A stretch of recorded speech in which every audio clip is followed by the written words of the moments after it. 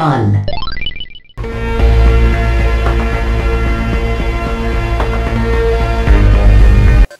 Me either.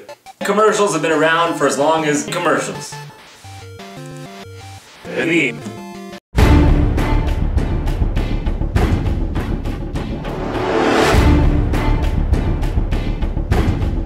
Me either. But then it's holy shit, infiltration to the beam! Because you knew about the moon back then.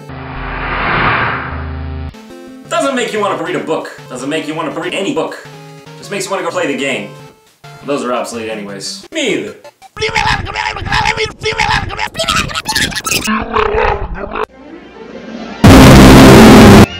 Elements for a successful video game commercial in the 80s. Nerdy kid, check. Not actually a real type of person kid, check.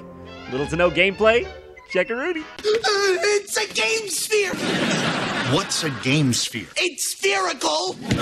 Spherical! Hey, I just worked. Man, look at those graphics. I mean, who's the demographic here? The cool kid or the nerdy kid? That cool kid reading the Nintendo magazine looks like he just got his hands on his dad's Playboy collection. Man, look at those graphics. I mean, who's ever just taken a look at a game magazine and been like, holy shit, them graphics! Little did you know, though, the target demo was actually the gangsta kids. What we do here is go back.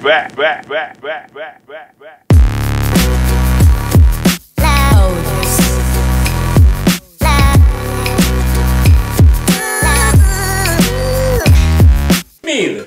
Does the Wii really need commercials? No! No. No! Me either. So one day, Sony was doing all the cocaine.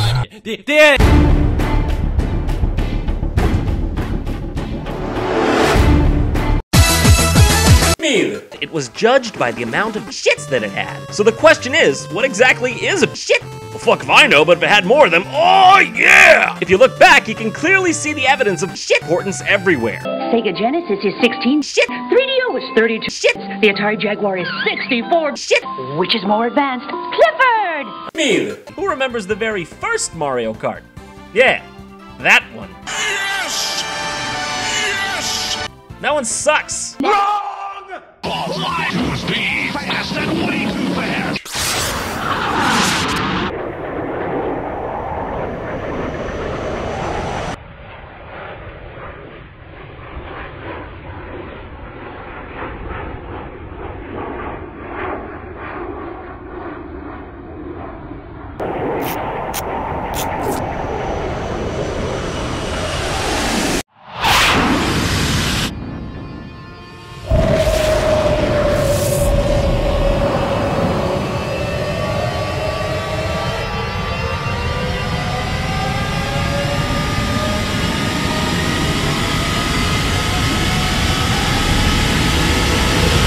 Me either.